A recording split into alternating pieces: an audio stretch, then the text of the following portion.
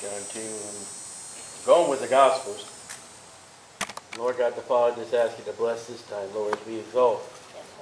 And Lord, we speak about the devil, and I said last week, the devil's going to be kicking our butt. Because Lord, I am teaching something that's in the Bible. It's not taught by churches, not taught from the pulpits. And Lord, just realized to me a week later, yeah, the devil's angry. And there is a devil. And Lord, I pray for this Bible study now, Lord God. Help me to be right. Help me to be correct. Help me not to be in the flesh. And Lord, already I pray tomorrow for the farmer's market, Lord. To your honor and glory. For Jesus' sake we pray. Amen. Now, being in the first John, like they said, we're taking a little break from John. Because where we're at in John, we're at the temptations of Jesus. Now, the Gospel of John doesn't record it. But, forgive me for my throat because it goes dry and everything.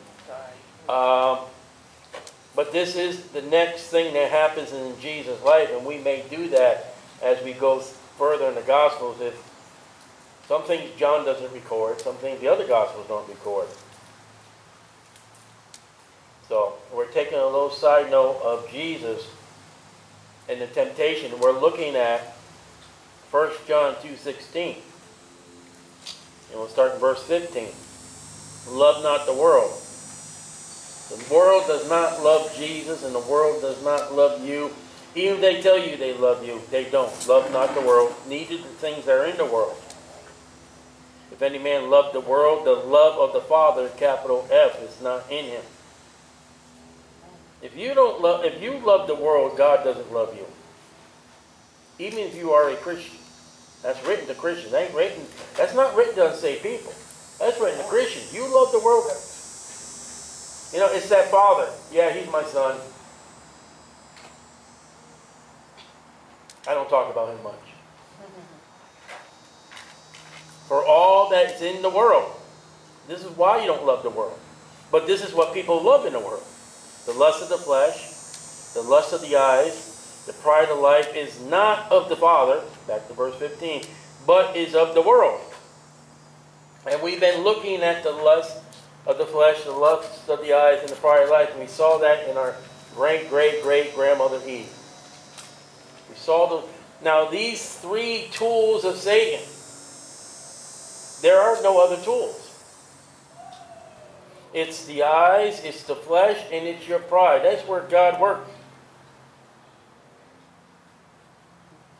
I mean, the devil, that's where the devil works. And those are only, you realize, we saw in Eve, that is the second human being ever to be on this earth. And the devil used the verse here. Three tools in his toolbox he uses to destroy mankind. Now today we're going to look at 2 Samuel 11. We're going to look at a man that's highly favored of God. We're going to look at the king of Israel. And you say, oh boy, king. Highly exalted of God. In the family of Jesus Christ. You say, would a king be in the same shoes as Eve? We are. We are. 2 Kings 11, we're going to talk about, when you mention king of Israel, your eyes are going to go to Solomon or David, and we're going to look at David. And we're going to see the lust of the flesh, the lust of the eyes, and the pride of life. And I warned us last week, these are the same things in ours. But like I said, Satan can, well, I shouldn't say cannot. Satan will not tempt me with alcohol. Alcohol has no bearing on me. But there are other things which I'm not going to tell you. You don't need to tell others. You tell God. There are things that, hey, I'm not interested. And Satan knows that. And there are things in our life that Satan goes, ha, I got you. And it could be the lust of the eyes. It could be the lust of the flesh. Or it could be the pride of life. And there's nothing else to look at when it comes to our sins. And we saw that in Eve, now in David. 2 Samuel 11:2. Verse 1. And it came to pass after the year was expired, at the time when kings go forth to battle. There seems to be in the Bible time, all right, mark your calendars, we're going to war. That's what it seems to say. We have a date, we're going to go to battle. That David sent Joab and his servants with him and all Israel, and they destroyed the children of Ammon and besieged Rabbah. But David tarried still at Jerusalem. Here's the pride of life. I'm the king. I don't need to go. And again, I said last week, talking about the presidents, plural. I don't know how far it goes back. If you want to look it up for me, give me the name. The last president that went into war. I know when we had the Vietnam conflict. I know when we had the Korea. I know our presidents at that time didn't go into war. I don't know their names. I don't pay attention to that stuff. But there was a time that the presidents went into war. The first president of the United States, George Washington, fought the wars. David said, I don't need to go. I'm the king. I'll give the orders.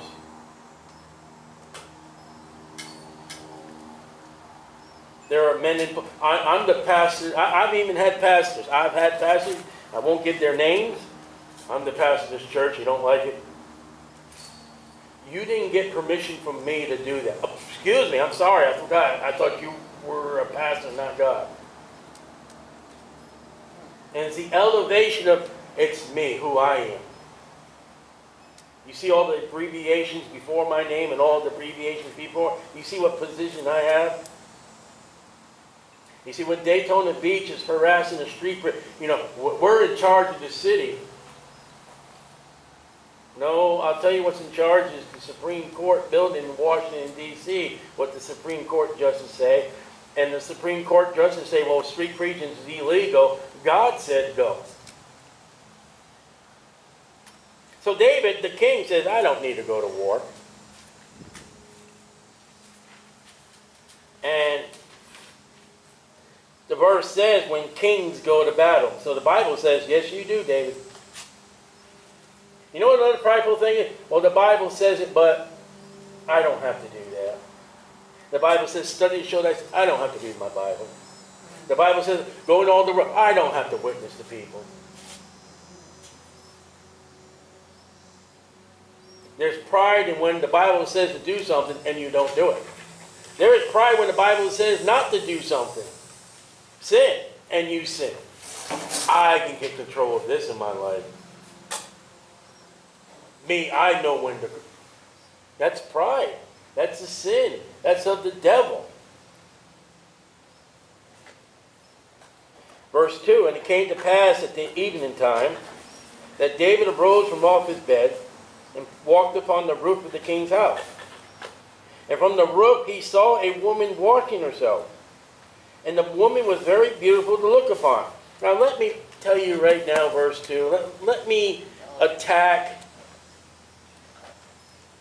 Does it say she's naked? It does not say she's naked.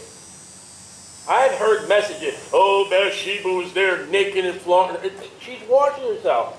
She could have been washing her hair. She could have been washing her hands. She could have been washing her feet. It says washing herself. You know what another problem with some people? They read more into the Bible than what's there. One guy got up, well, name it, he baptized himself, and all his army was having a water pool party. That's not in the Bible. Shut up. Teach what's in the Bible. And I have heard messages out of my 2 ears when they were both good and working. Bathsheba, she's flaunting her naked body. Said she's washing herself. Washing hair, washing hands, washing the dishes. But the Bible says she's very beautiful to look upon. Now, lust of the flesh, lust of the eyes, and the pride of life, where do you think now we're going to go? Well, look what it says, verse 2. He saw a woman. There's a lust of the eyes. That's what's wrong with pornography. I see. Now, that's not the sin. I see women all the time. David saw many women. But it says that she was very beautiful to look upon. All right, my eyes have seen more of that woman than I should have seen. And Jesus said, whosoever look upon a woman to lust after in his heart has already committed adultery with her. So it's more than just, oh, okay, there's a woman washing her hands or whatever. Even if she was naked. There's a woman over there washing. I'm going to look the other way. But the Bible said she was very beautiful to look upon. So guess what? It's now in the heart. And I'll tell you that for anybody, a man looking at a woman or a woman looking at a man, it's that second look.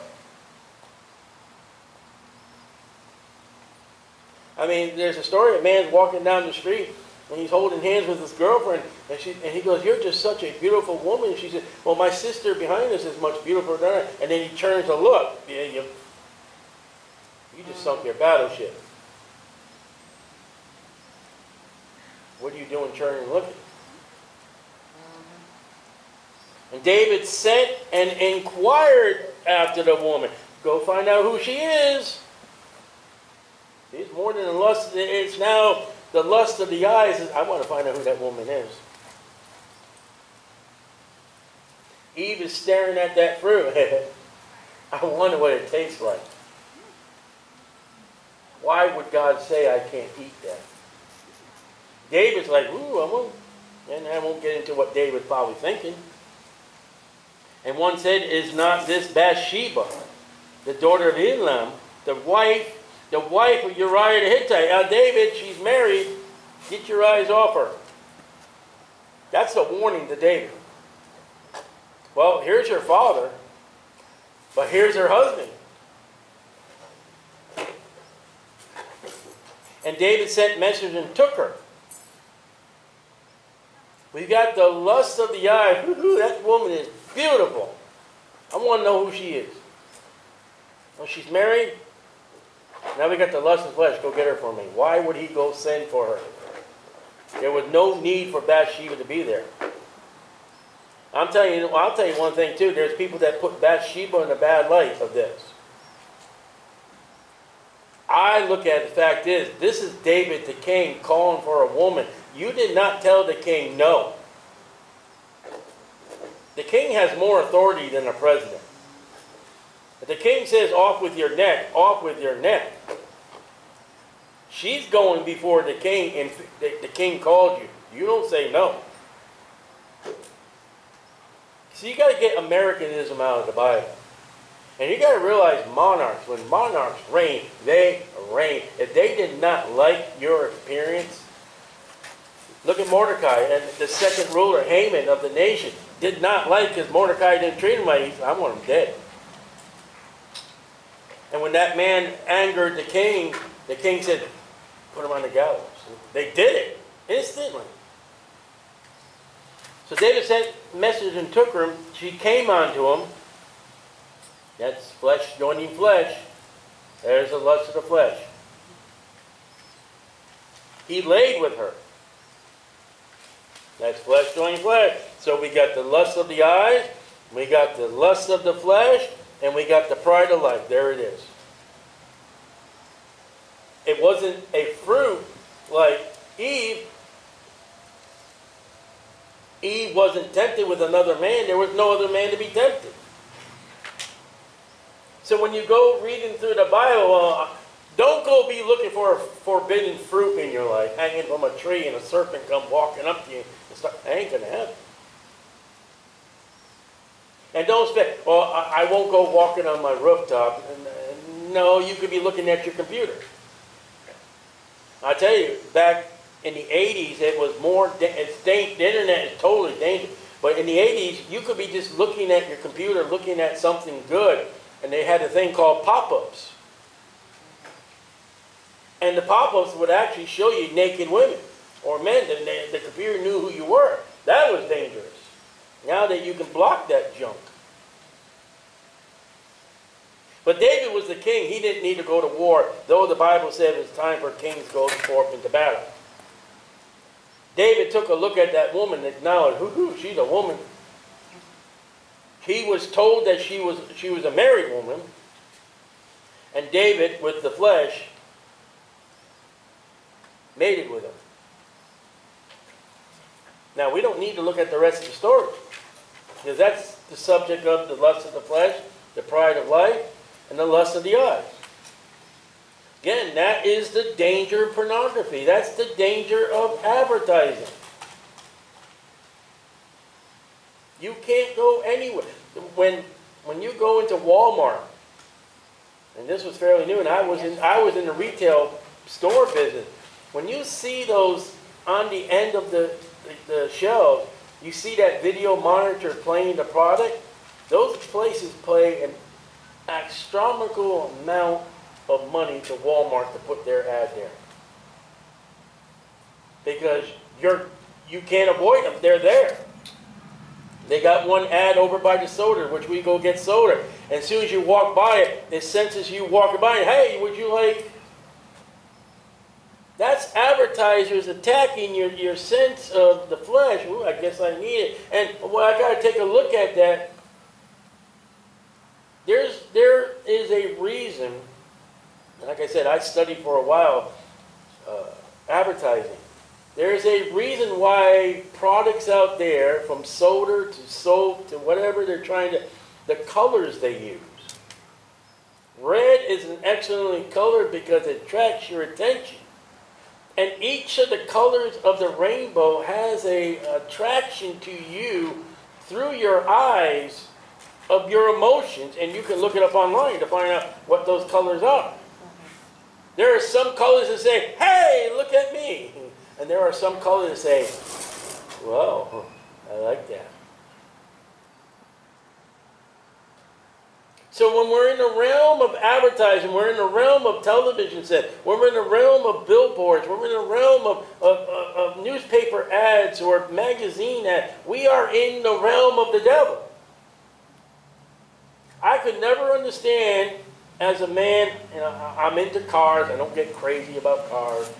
I will go to a car show and I will look at the engines and stuff like that. I can't understand when I open up a magazine and there's a car ad and there's a half-naked woman on that hood.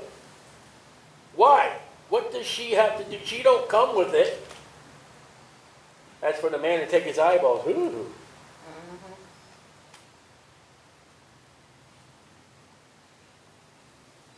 I mean, there are 2 chicken places here in Daytona Beach, and what they have the women to wear for the men's fancies. And we used to have a ministry by one. It'd be amazing. The whole family, the husband, the wife, and the kids were going, that's disgusting. The lust of the flesh is, I got to have it. And that's another act. Go for it. Go for the gusto. Just do it. That's advertisement for the flesh to say, I want it, I got to have it, I need it. Like I said, when I worked for a certain restaurant, I worked second shift. I closed the store in the middle of the night. There would people come out, I mean, they'd get in their bathrobe and they probably still had their fuzzy little slippers. I just sold this ad for you for your sandwich, I've got to have it. And it was always amazing because when I served it, I always served it without it being wrapped. So when I handed it through the drive-thru, they would, and their reaction was, that's not what it looks like on television. No, because television puts all kinds of gooey, gunky, dookie, that's not what you're looking at. You're not going to find that hamburger in that fast food restaurant looking like the hamburger that you saw in the ad. So, that's quite interesting. Matthew chapter 4. Now the devil attacked our first mother, Eve. The devil attacked the king. You take every man and woman in the Bible, and the devil attacked them in those 3 ways. And he could use those 3 ways to attack. Like I said,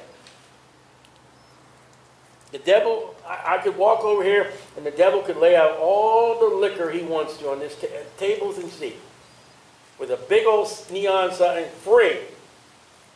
I'll go sit over there. I don't want that. Don't open it because the stuff smells like pee to me.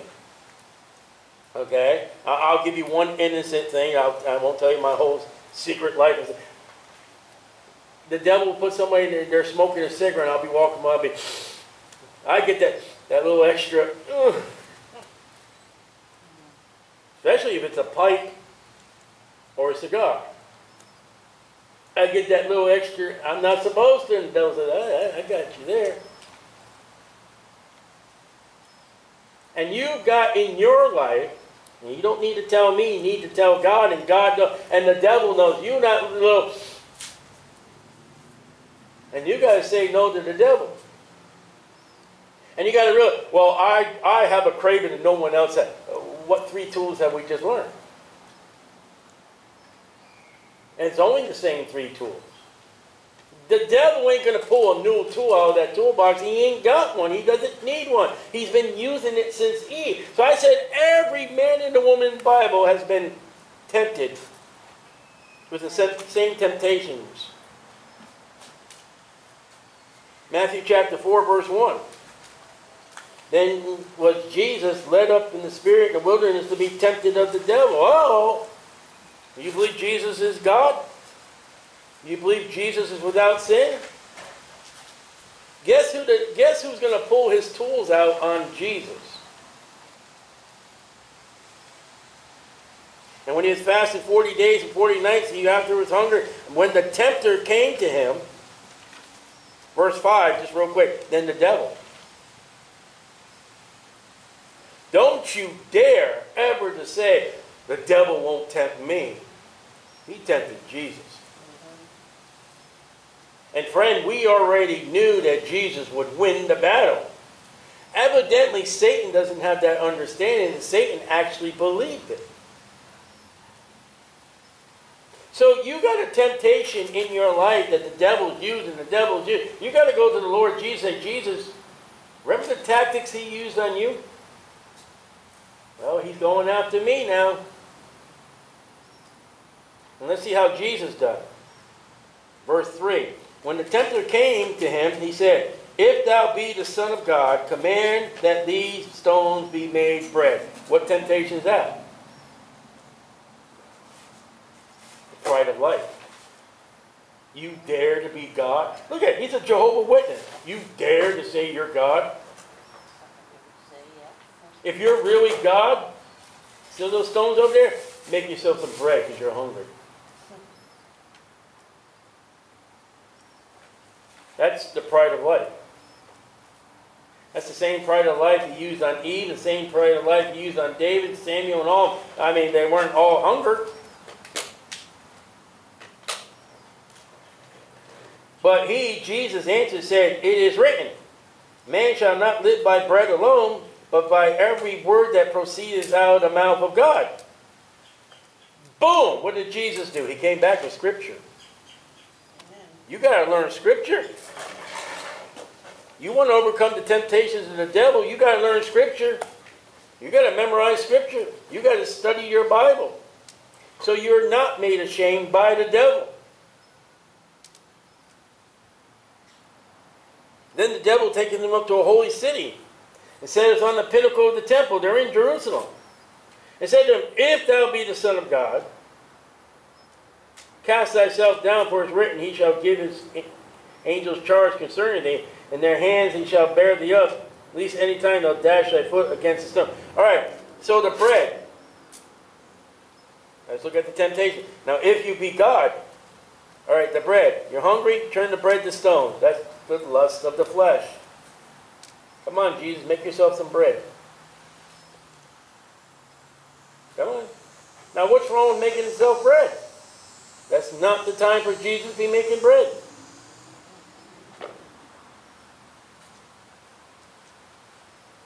You dare to be God, pride of life. All right, you're hungry, you're so hungry, make some bread. Lust of the flesh. There it is. Jesus attacked with the Word of God. Now the devil says, he's given his angels charge concerning thee, that their hands they should bear thee up, lest any time thou dash thy foot against a stone. Okay.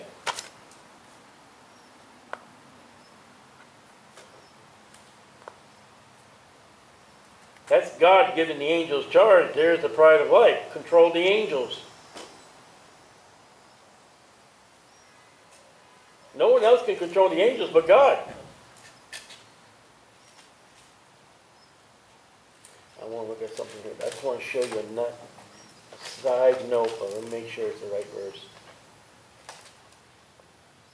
This is not my study Bible. Probably couldn't read my study Bible where we're at. It's all marked up. Let me take a look at this for a minute. Just a side note. These pages I can't turn.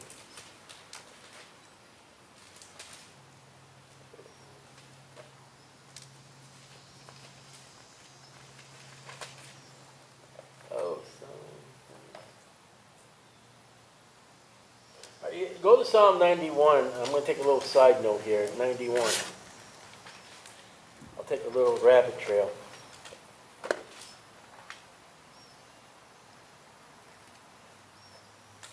Because this is interesting. I'm going to show you something. Psalm 91, verse 11. For he shall give his angels charge over thee, to keep thee in all thy ways. They shall bear thee up their hands, lest thou dash thy foot against a stone. Does that sound familiar? Satan quoted Scripture. You know what Jesus did? Jesus quoted Scripture to the devil. You know what the devil did? He came back and brought Scripture himself. Remember the Scripture he brought to Eve, as God said, look what the devil missed. The devil missed the second advent. Verse 13. Thou, Jesus, shalt tread upon the lion and the adder, the young lion and the dragon shalt thou trample under feet. That's the devil there. That's Jesus Christ getting victory. The devil didn't quote that part, did he? The devil is able to quote Scripture, but he only will quote Scripture to your deceivement and his betterment.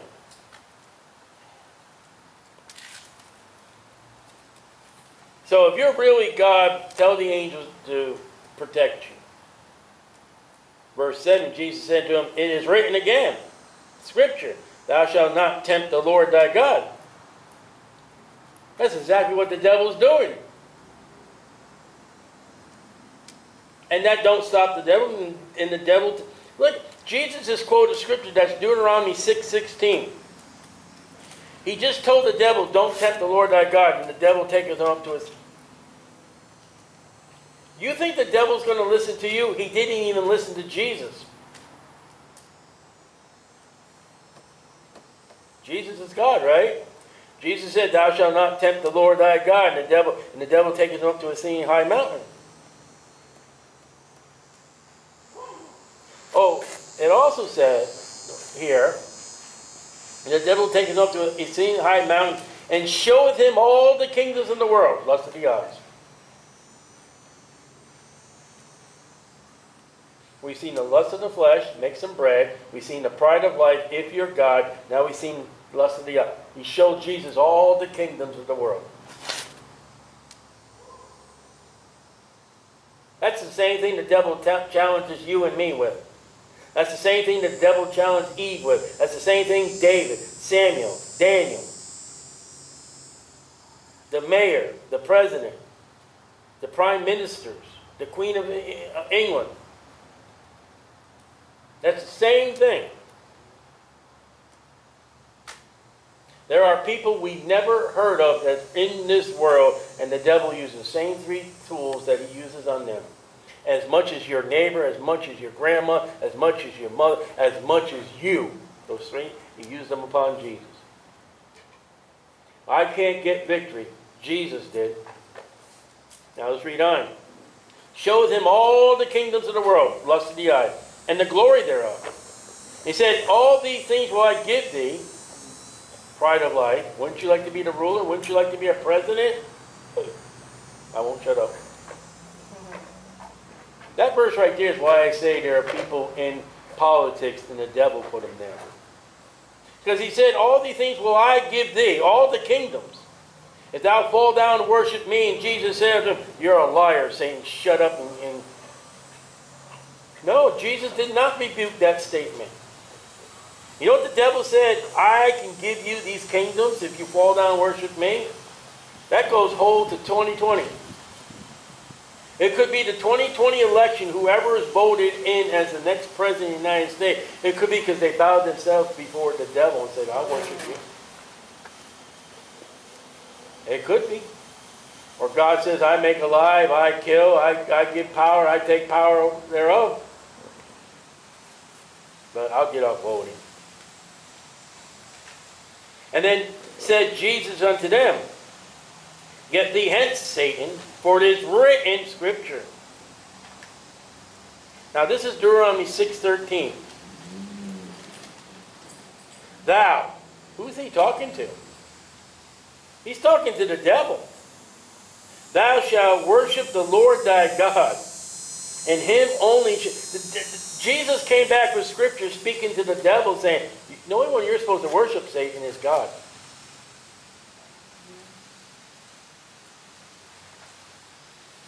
I've heard preachers from the pulpit with my 2 ears when they work. I'm going to get old smutty face. We're going to attack old smutty face. Oh, no, you're not. The devil didn't even listen to Jesus. And the devil leaveth him, and behold, angels came and ministered on him. That's what the devil taught. Hey, let the angels come. That came later. That came later. So, that's that. So what we have here, and we'll look at a couple more places, we'll be done.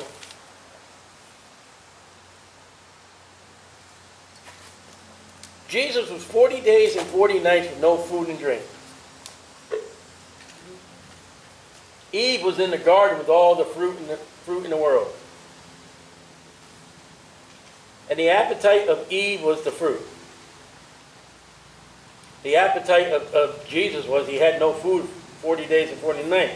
The appetite of David was a female. It doesn't have to be food.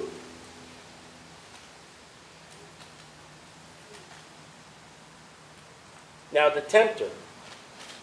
It says, verse 3, the tempter came to him. And we'll look at 4 places in the scripture and we'll be done. 1 Corinthians 7:5. The tempter. Because we're talking about temptation. And next week we'll look at temptations.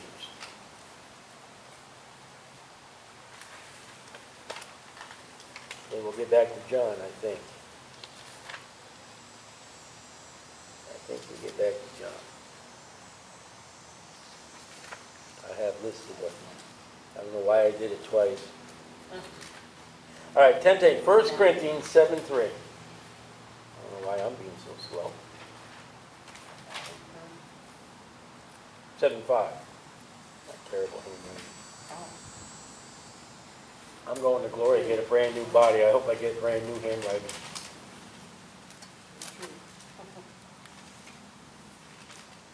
All right, about marriage. 1 Corinthians 7:5. You wouldn't think the devil would try to get into a marriage, would you? No. Defraud ye not one another, husband and wife.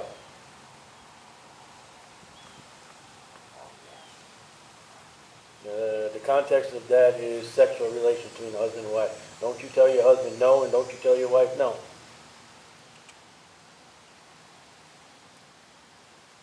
Except to be for a consent of time. You know one of the fasts that a husband and wife can have in the Bible? We're not going to do that for 5 days. We're not going to do that for 3 days. And the Bible says, set a time. There are probably marriage couple, we won't do it on a Saturday night into Sunday because it's tomorrow's church. Set a time. But that you may give yourself to fasting and prayer and come together again, that Satan tempts you not for your inconsistency. You know what happens? Notice how Satan tempts you. When you got a marriage couple that defrauds each other of the marriage bed, Satan's going to bring that lust of the flesh and the pride of life and the lust of the eyes into that marriage person. Some cases, adultery was because of the spouse and the lack thereof. Some cases, not all. But there is the devil coming in a marriage tempting. As much as he came to Eve, as much as he came to David, as much as he came to Jesus. 1 Thessalonians 3:5.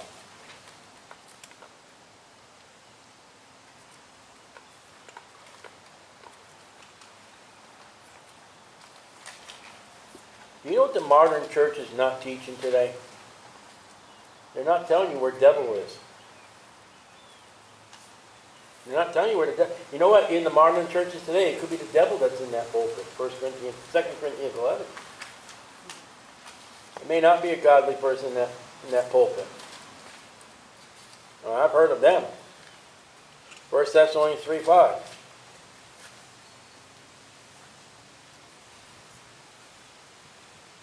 I'm in 2 Thessalonians. That's why it was weird.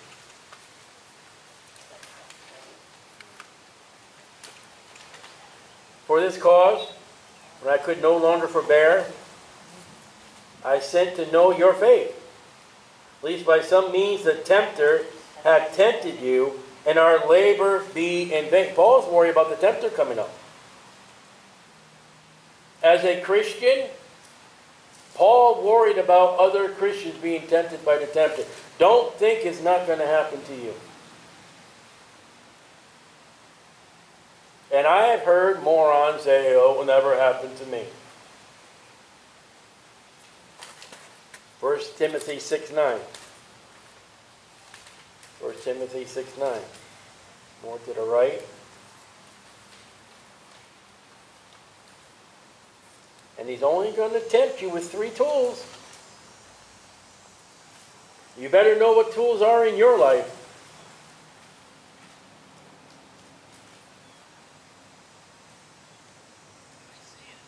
Timothy 6:9. But they that will be rich fall into temptation and a snare. That's a trap.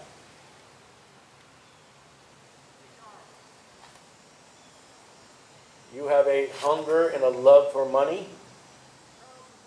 The devil, that's the lust of the flesh, money. The devil said, all right, I'll bring you all the money you want. And it will destroy you.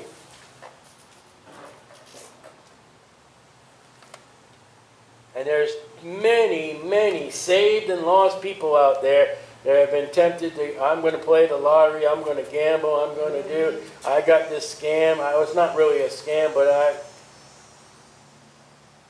what is the foundation of all lotteries, gambling, and scams that make you rich? Here it is, the tempter. And that's the devil. He's out to deceive you. He's out to lie to you, John 8:44. Not only is Satan a liar, he's the father of lies. And if he comes quoting scripture to you, don't be surprised if he quotes scripture, but he doesn't quote it correctly. When you quote scripture back to him, you better quote it correctly. Lord God the Father, just lift to you, Lord God, that the devil is real and he's out there and he's out to get us. He's out to steal the worship of God. Protect us, wash us in the blood of Jesus Christ, cleanse us. Help us to know his devices. Lord God, for Jesus' sake we pray. Amen. Amen. So next week we'll get into temptation.